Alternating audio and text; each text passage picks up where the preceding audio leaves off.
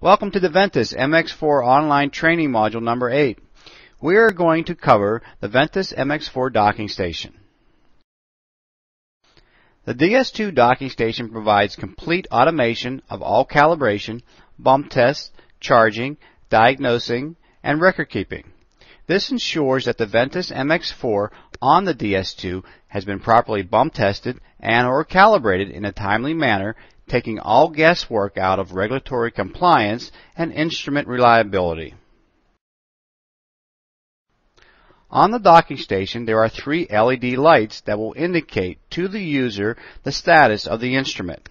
The green LED is my indication that the instrument has finished its scheduled event and is ready to be used. We never want to use the instrument unless a green LED is lit. If I see an amber LED, this is my indication that the instrument is still communicating with the docking station. We will then want to wait for the green indication. If I get a red LED indication, that is telling me that the docking station was not able to complete its scheduled event, and that may be because there was a failed calibration, loss of server connection, or a calibration gas is expired. At this point, the user wants to make sure not to use the instrument until corrections are made. My last indication would be if both the green and amber LEDs are lit. This will be my indication that the instrument has finished its scheduled events, but the battery may not be fully charged. The green indication tells me that the instrument is able to be removed and used with a fully charged battery. But with a green and amber LED indication, this tells me that my battery may not be fully charged. The instrument still may be used, but you must check the battery first for sufficient battery power. The DS2 docking station for the Ventis MX4 is a universal docking station.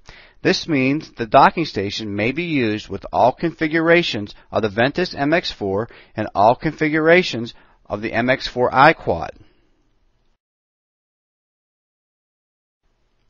To use the DS2 docking station with all Diffusion Ventis MX4s and MX4 iQuads, first remove the docking station pump attachment.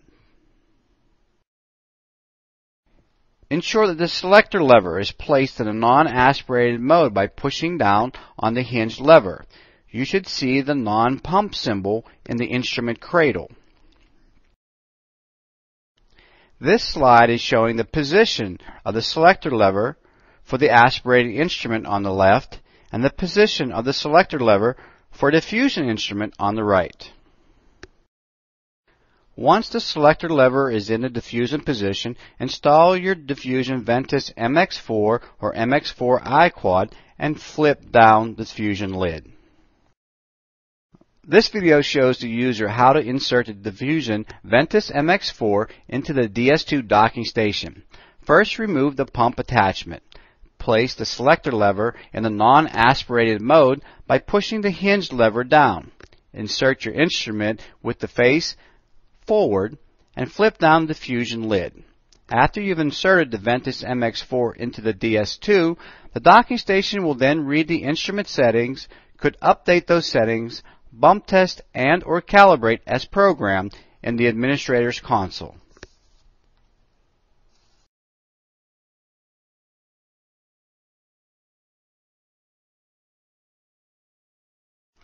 To use the DS2 docking station with all aspirated Ventis MX4 instruments, ensure that the docking station pump attachment is installed.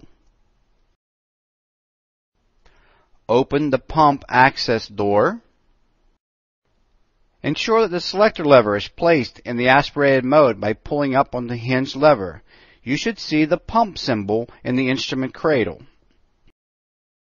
This slide is showing the position of the selector lever for the aspirated instrument on the left and the position of the selector lever for a diffusion instrument on the right.